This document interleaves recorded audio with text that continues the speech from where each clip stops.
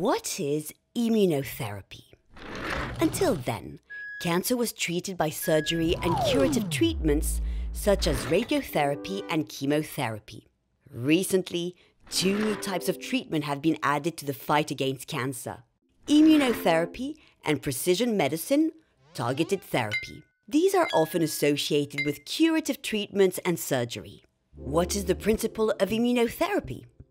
Treatments will modify and stimulate the patient's natural defenses so that they recognize tumor cells, also known as cancer cells, and eliminate them. It just so happens that our body has its own natural defense system, which knows how to make the difference between our healthy cells, the self, with outside cells, dangerous intruders, the non-self. This natural system is our immune system. It is the police of our body. It patrols, and when it perceives this natural system, it intervenes to eliminate it. To understand immunotherapy, you need to know a little bit about how the immune system works. The first thing to know is that it is made of different types of cells, including macrophages, the T killer cells, of the antigen-presenting cells, APC, they are the identity checkers, and many more. These APC controllers patrol our bodies looking for intruders, non-self. They work like this. They inspect suspicious cells. When they detect intruders, they trigger the alarm, multiply T8 killer cells that block intruders, and eliminate them so that they cannot grow and cause disease. If the system works well, he attacks only intruders and causes little disturbance to the cells of the self. Cancer cells come from the individual who is diseased. They are therefore very similar to our normal cells. They are altered self. And it's because they're so similar that the cells that defend us identify many of them as part of the self when they are part of the altered self. And consequently, it becomes difficult to manufacture and use treatment that would only lead to the removal of these cancer cells without touching the healthy cells. This is a goal of immunotherapy.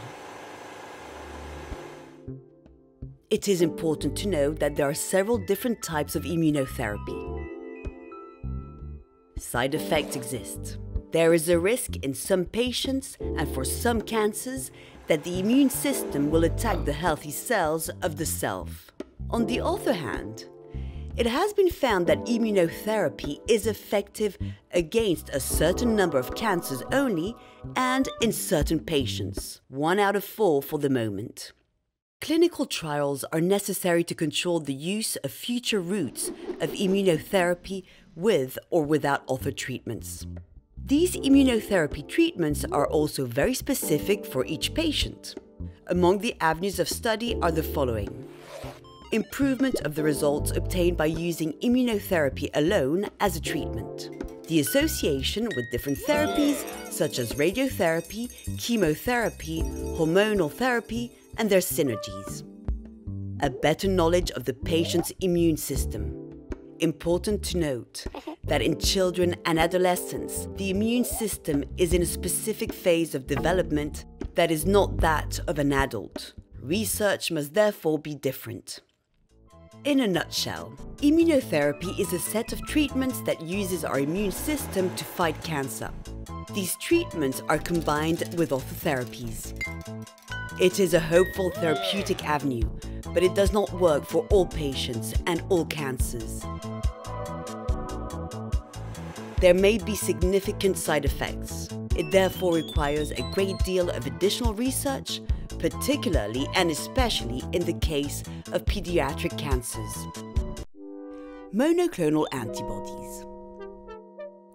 Antibodies are Y-shaped molecules from the protein family. Our body produces billions of them, and each type of antibody is associated with a specific action.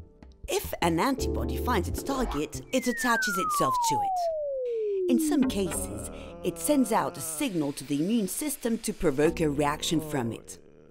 This reaction may be a call for cells to intervene to destroy the intruder that has been identified.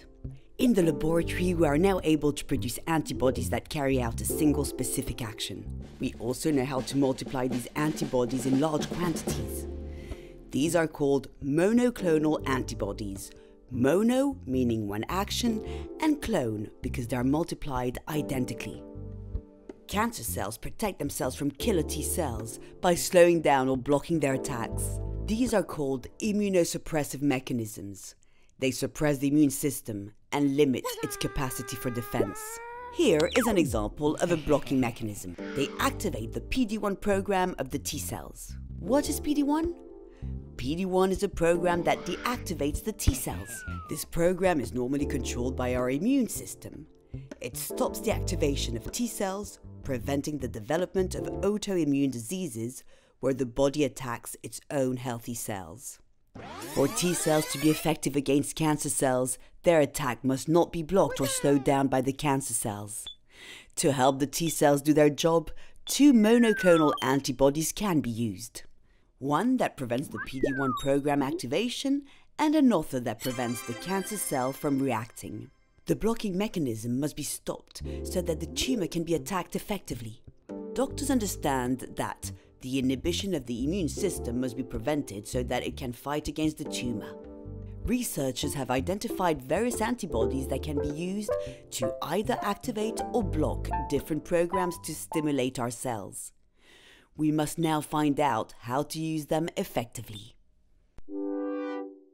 Bispecific antibodies.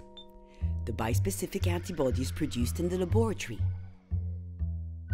It's a bit like a link that is designed with two hooks on each side. One hook binds to a cancer cell and the other to a killer cell. Once in place, this attachment triggers actions that eliminate the cancer cells, such as calling in other killer cells and releasing a product that kills the cancer cell.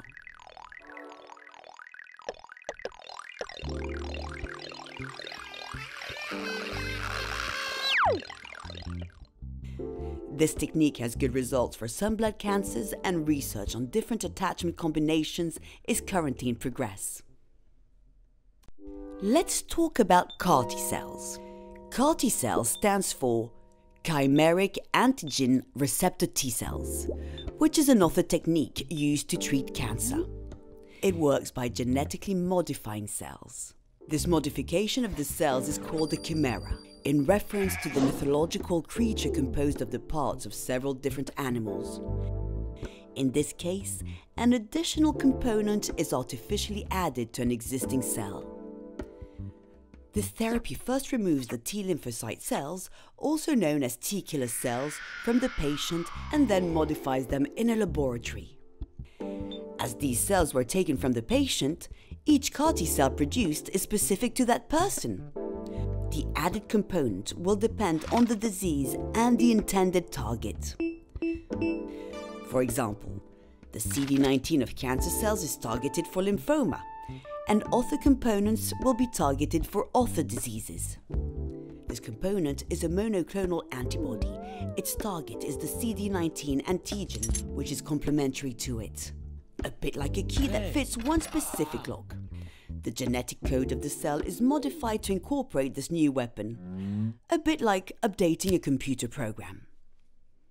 The added monoclonal antibody will act as a harpoon detector that recognizes and attaches itself to a specific target. And hey, presto! We have a super killer cell.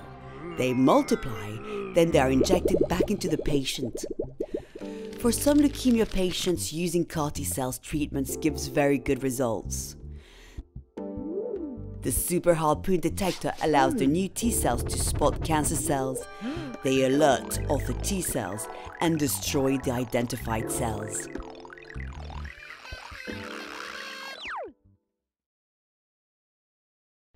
Therapeutic vaccine. Vaccines can be used to treat cancer.